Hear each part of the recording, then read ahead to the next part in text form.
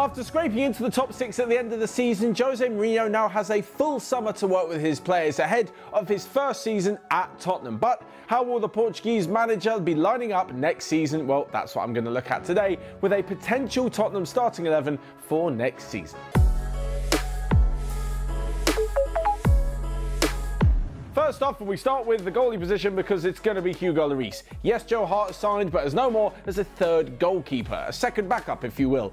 Paulo Gazzaniga did an okay job when Lloris was injured last season, but he's nowhere near the French international, and honestly, it looks like he'll be spending the last few years of his career at Tottenham. With that said and done though, we move into the defence, and this has been a bit of a pain point. When Jose Mourinho came in, there was all this talk about how he's going to have a low block and park the bus, and Spurs are going to be more resolute defensively, and it didn't quite turn out that way. There's still a lack of defensive solidity at the back. There isn't much consistency within the team, and this is definitely a place that Spurs need to improve. So what have they done?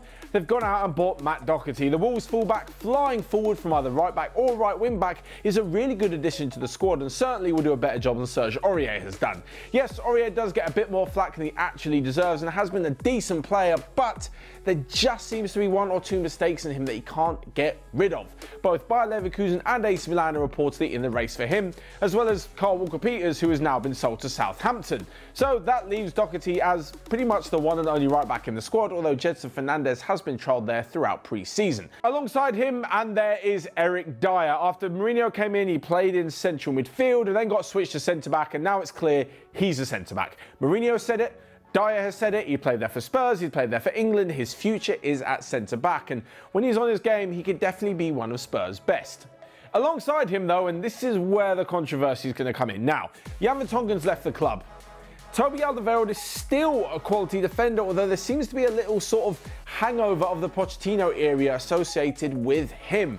Davinson Sanchez, the same sort of thing. He's got all the attributes to do well, but then sort of lacks the concentration and just isn't as good on the ball when it comes to passing as the likes of Alderweireld and Dyer are. Alongside this is Japhet Tanganga, who looks to have a really bright future at Spurs and will continue to get more minutes as he's only a young player. So the one player I'm putting alongside Dyer isn't even at Spurs at the moment. That is Milan Skriniar. Now, the Inter Milan defender is set to leave the club because, well, he's not too happy with Antonio Conte, and Conte's got a few defenders ahead of him, the likes of Godin, the likes of Kolarov, who they've just brought in, De Vrij as well. Skriniar could be #1 choice in North London. The thing is, there will be a potential swap deal if this one goes through that could see Tanguy Ndombele head in the other direction. Of course, this is all just rumours at the moment, but I'm putting a few transfers in there to make it a little bit more exciting. And talking of the word exciting, that is completely opposite of the left-back position, which belongs to Ben Davies. Possibly the least exciting player in the Premier League. Does his job, does what he needs to do for the team. Pretty solid, 7, 8 every week. The odd 6 here and there, the odd clanger. Again, not really going to be the best left-back in the league, but definitely not the worst in the top half either.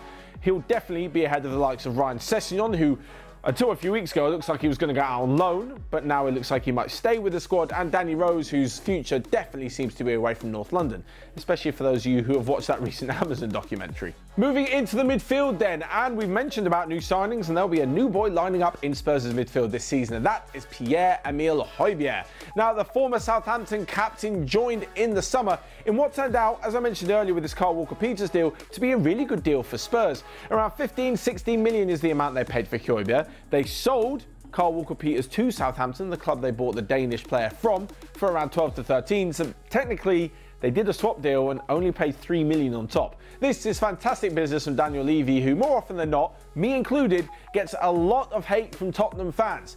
Anyway, Højbjerg will definitely add some steel to this midfield and definitely be a starting member of this central midfield position. The reason I say so is because no one else can really do his job. Moussa Sissoko puts himself about brilliantly, but doesn't really have the composure on the ball to then find the pass once he's won it back, and his dribbling is really something to behold. And alongside this as well, there is Tanguy Ndombele, who I mentioned before. If Skriniar were to join the club, he'd probably be at Inter Milan, although recent reports are suggesting it might not happen this summer. Anyway, moving on to the partner of Højbjerg in the centre, and it's Giovanni Lo Celso. If you were to watch from the outside, Lo Celso's stats have been pretty poor. Didn't have a Premier League goal this season, and I believe didn't have a Premier League assist this season, but definitely grew into his role. Signed by Pochettino last summer on a loan basis at first from Real Betis. He took a few weeks to get into the starting lineup, but once he did, he really typifies a Spurs player, definitely with Spurs' long history with Argentinian players. A left-footed wizard who can pick a pass, dribble through one or two players, and definitely puts in an insane amount of work. He is the perfect partner for that central midfield position. Of course, as a backup, there's also Harry Winks as well, and other youngster Oliver Skip has been sent out on loan to Norwich for the season. So into the attacking area now, and on the left-hand side, Kane and Son. Who else is it going to be? Not only is he an unbelievable attacker from that left-hand side, but also when Harry Kane inevitably gets his yearly injury, Son is there to fill in as a striker as well and still comes up with the important goals. What he's done over the last 5 years at Spurs cannot be dismissed, and honestly, he's getting to that point where he is one of, if not the first name on the team sheet. Certainly he is ahead of the likes of Lucas Moura and Eric Lamela, who have their moments, but they're just not consistent enough. The whole thing with Lucas Moura, I've spoken about it with so many players at so many different clubs, is that you can't dine out off one spectacular moment. Yes, he scored a hat-trick in the semi-final against Ajax to get Spurs into a first Champions League final, but since then, it's been a bit of hit and miss, bit of here and there. Not exactly what you'd expect from someone who made such a big-time play in that semi-final. So with Kane and Son on the left, we move into the centre now, and I'm going for Dele Alli. For those of you who watch this for a long time, you'll know, especially, that I am not Dele Alli's biggest fan. Partly, I think he's a victim of his success. He did so well in his first few years in the Premier League, it's always difficult to live up to those numbers. But secondly, I just feel like he's gone off the boil. Like, what he did that made him so good when he came in was get on the end of long balls, or certainly a flick on from the likes of Harry Kane. He managed to get into the box, score a hatful of goals, really work hard and did the simple things well. Now it seems like he's been found out a bit and he doesn't really have that extra trick or that extra sort of skill in the locker which sets him aside from the rest. He sort of joined the rest of the pack in terms of being a good attacking midfield option for Tottenham and for England. He's not really standing head and shoulders above like he was a few seasons ago when he managed to get 18 goals in the league. Despite this though, I think with Jose Mourinho, Spurs are going to go with a 4-2-3-1 and he'll definitely be the best option in that number 10 role. But on the right hand side, this is where I'm going to pitch for Spurs to bring in a big name signing, a former Tottenham player, Gareth Bale. Now we've seen at Real Madrid that things aren't necessarily too well between him and the club, and well, the Welshman should just leave.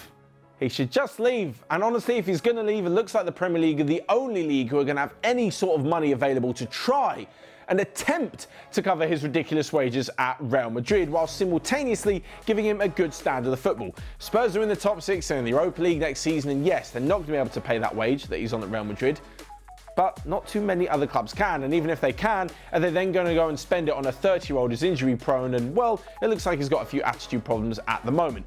Of course, there is a history with him and Spurs, so you'd be more inclined to think that he'd be giving more of an effort when stepping onto the pitch in North London. So, on that right-hand side, it's a bit of a dream, but Gareth Bale. And if not, there's still a perfectly viable option in Steven Bergwijn. He had a few good spurts since joining from PSV in January, and if he gets more game time and more consistent run in the team, you can only see him improving. But let's be honest, if it was a straight pick between a fully fit and on-form Bergwijn and a fully fit and on-form Gareth Bale, you're pretty much choosing Bale every time.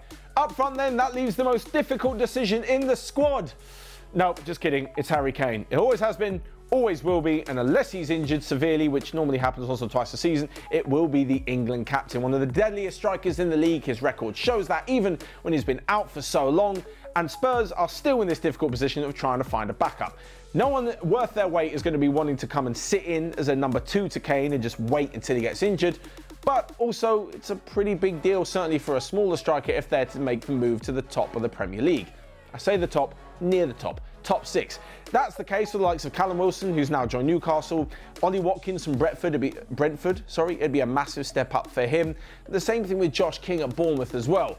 On the other hand, you've got the player who is quality enough to replace Kane when he's out of the squad, and that, I believe, should be Edin Dzeko. If Juventus decide to sign Luis Suarez instead of Dzeko, I would definitely implore Spurs to go for the Roma forward.